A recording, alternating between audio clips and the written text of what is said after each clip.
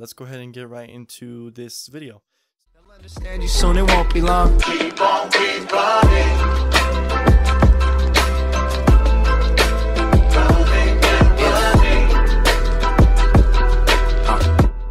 What is going on, guys? Welcome back to the channel. Hopefully y'all can hear me pretty well. I'm gonna go ahead and show you how y'all can pair it to your Windows 10 without having to use that Xbox adapter. And I'll go ahead and show a picture on the screen of the one I'm talking about for Xbox. So this one right here is not the one that I'm using. I'm actually using the same one that I am using before, when I showed you all how to use your Xbox One controller on your Windows 10 PC without the Xbox dongle.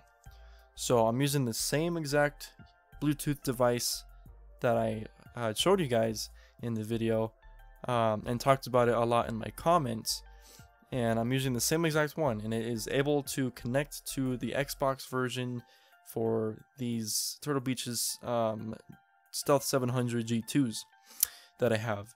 So I'm gonna go ahead and show you guys how I was able to get it to pair to my Windows 10 device, and hopefully you can also get yours to pair. It did take a couple of tries, and actually the next day, because the first day I tried to do it, it would not want to do it, especially because these also being Stealth 700 G2s are Bluetooth, so it should connect no matter what. Luckily, I waited until the next day, and the next morning I tried it a different way, and it worked. So hopefully this works out for you. I will go ahead and show you many ways of how you can connect it in case it doesn't show up in your Bluetooth devices. Now do keep in mind your computer does still need to have Bluetooth capabilities, so you will need a computer that has built-in Bluetooth, or you could even add Bluetooth to your computer by buying a cheap $10 or less Bluetooth USB connection thingy. And I'll go ahead and have a link into the description of this video to one that will work. So without further ado, I'm going to go ahead and show you. As you guys can see in the audio of Bluetooth and other devices, I have my Xbox wireless controller under mouse, keyboard, and pen. And I have under audio my Stealth 700 G2 Xbox One that is going to be paired.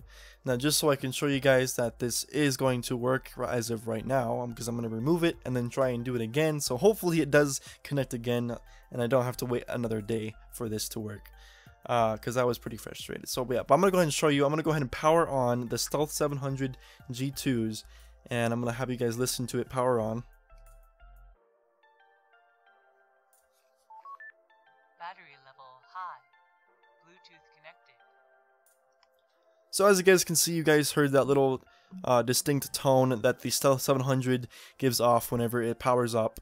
It gives you the battery level, and it gives you either that your headset is paired or your Bluetooth is on. And I forget that whenever I turn these on, since it's connected to my Xbox, it turned my Xbox on. So, but as you guys can see here, what's also cool about these is you can have your computer paired with your headset as well as your Xbox, and you'll still be able to hear on both ends at the same time. So you could be playing your Xbox and being on a computer and listening to music or watching a video. It's still going to show, or you're still going to be able to hear your audio, and it won't really affect it that much. As you guys can see under the Bluetooth and other devices, the Stealth 700 says connected by voice and music. The only way you can tell if this is actually connected to your computer the correct way, because it would connect down here. As you guys can see under other devices, it would connect Stealth 700 G2 Xbox One, except it only says pair, and you don't have an option to say connect like I did before.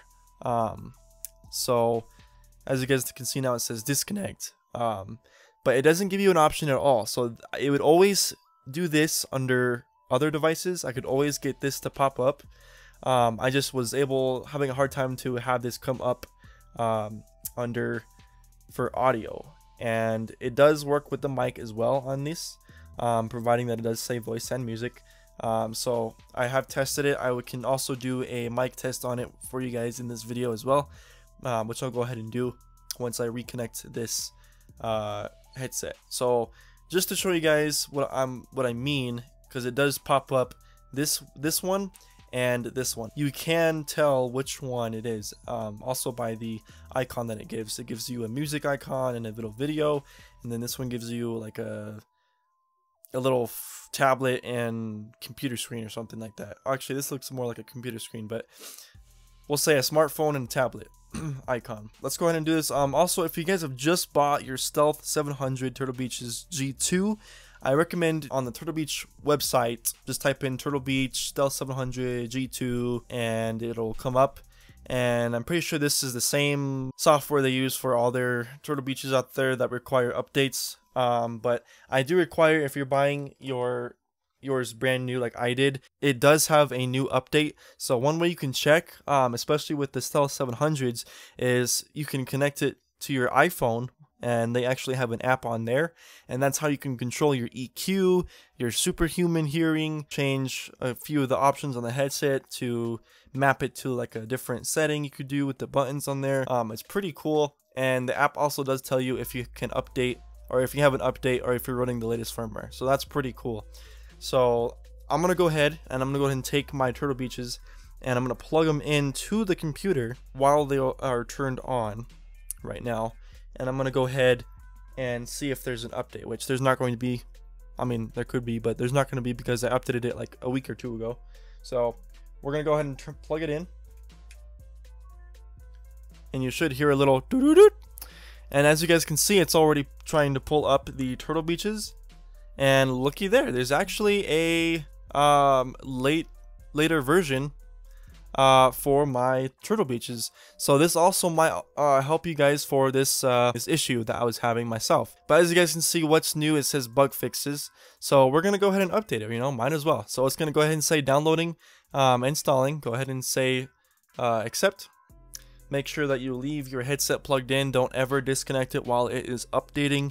I don't know what happens, but I can tell you from previous other things that I've unplugged while it was updating, it messed it up completely to where I couldn't use it no more. So let's just go with that. That's for everything that has doing this. So don't ever unplug or lose power, which obviously losing power is like, it's inevitable. You can never really know when it's going to go out at your house, but try not to lose power if you can. But yeah, just don't ever disconnect it whenever it's installing. It may take a while. As you guys can see, it still says installing firmware. Just wait until on the screen it tells you that it was successful and that it's installed. Otherwise, if you unplug it like right now, it's still saying that it's installing the firmware. What's funny is I was actually not expecting another update, but then I was like, well, maybe, because I don't know, there could be some bug fixes, which this is probably the bug fix that they fixed. Let's see, version 2.02. I don't know what I was at before, but we'll see if that 2.02 goes to anything different. This one's actually taking a little bit longer than the other one. I could just click on it and make sure that it didn't freeze, but it's not frozen, so we're gonna leave it to what it's doing. It's just gonna install the software. There you go. If you guys heard that, I don't know if you guys heard that or not. You also will know, hopefully, like you did with me, whenever it's done updating, it just went doo-doo-doo, like it powered up. But also, you can also tell when it's done is when it says right here. So it says your device is up to date. There is no new firmware for your Turtle Beach device. Please check again in the near future, as Turtle Beach does periodically release updates. You just hit OK, and now you're good to go. Now look at that, it did go up a version. So we were at 2.02, I believe. Now we're at version 2.03. So that is awesome. We're updated. That may have fixed my issue, hopefully again, but we'll see when I remove it and try and do it again. But as you guys can see, I was able to do it before. So there's my proof. Okay, so this is what we're gonna be doing right now. So I'm gonna go ahead and unplug my Turtle Beaches real quick. And I'm going to go ahead and turn it off. As you guys heard that, it was like doo-doo-doo, hopefully. That was very cringy. But so yeah, I'm going to go ahead and remove the Stealth 700s from this device. And I'll go ahead and remove it from down here as well. So now you guys can see there is no Turtle Beaches on here for audio or anything.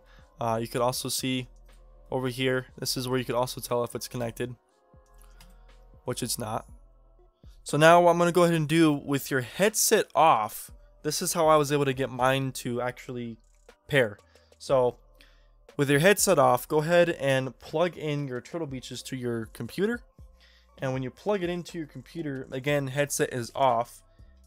You plug it in, you should see a red light on the Turtle Beaches. It's not on, it's just charging. So what you're going to do after that is you're going to go ahead and go to your Bluetooth and devices, and the way that you can do that is this little button right here that says show hidden icons right next to my Ethernet or internet, whatever. It should say their Wi-Fi or, you know, whatever, internet access.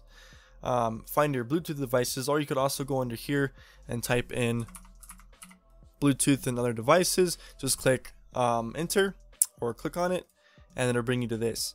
Now make sure Bluetooth is on. If you don't have Bluetooth, like I said, on your computer, then you won't have this won't work, because you do need a Bluetooth connection device thingy for your computer. Again, link down in the description, there will be one there that will work. Okay, so Bluetooth, go ahead and click add, and this is how I did it. I just went to Bluetooth, except before you click on Bluetooth, you go back to your headset and turn it on. So now, as you guys can see, what is this? Your device would like to pair to this Windows device. Cancel? I don't know what that is. Okay. Anyway. So, go ahead and hold it, or not hold down, but press down your Bluetooth button on your headset. Actually, sorry, hold it until it says Bluetooth on, pairing Bluetooth. Now you can go to Bluetooth, and as you guys can see, it'll say Stealth 700 G2 Xbox One, except like I said, that's not the one. This is the one you want to look for, Stealth 700 G2 Xbox One. The way you can tell the difference is audio down here versus nothing right here. You want to click the one that has audio. So when you click audio, it'll then be connected. Now you can see it's connected via voice and music. And as you guys can see under here, audio, Stealth 700 G2 Xbox One. You guys can also tell that it's connected because it says connected. So if you go under here, as you guys can see now, it's adding another playback device, which is speakers, Stealth 700 G2 Xbox One stereo. Another way you can tell if it's connected to your microphone is, you know, voice, music. But if you want to verify that to edit settings maybe or do anything with it, you can go to your speakers under here, right click on it, go to sounds, and right here go to recording, go all the way down. And as you guys can see, I'm using my Bluetooth Yeti over here to record this video. But as you guys can see, headset, microphone, it is connected. So you guys will know that it is going to work. So that's how you guys connect your Stealth 700 Turtle Beaches to your computer. You can go ahead and unplug it now. It will stay on there. And one way you could also, you know, verify if it's connected is obviously put your headset on and watch a video or whatever. So I'm gonna go ahead and put these on. I love how these feel. It's so comfy, especially with the cooling technology they added into this. Plus you can change them out, I believe, too. So I'm gonna go ahead and do this. As you guys can hear, maybe I hear that through my headphones. I don't know if you guys can hear that, but you might not be able to, just because it's going through my headset instead of the speakers, like these ones right here. Wait, where's it at? This one right here, speakers, Real Tech. This is the one that it's monitoring on my recording device, so it might not even pick it up over here. But that is how you guys connect your headset via Bluetooth. So I hope you guys enjoyed this video. I hope it wasn't too long, and I hope that this helped you out as well with your journey to adding your Stealth 700's V2 to your computer via Bluetooth. So yeah, without further ado though, if you guys do like this video, please make sure to leave a like, comment, and subscribe, and welcome to the family, guys. You guys are now part of my family, so thank you for subscribing and hitting the like button. Also, don't forget to share the video, help other people out too, you know, don't be stingy. Just kidding, guys. I love you all. We'll see you guys next time in the next video. Peace. Hey, you should watch that video over there on the left and hit the subscribe button on the right. Did you do it? Hello?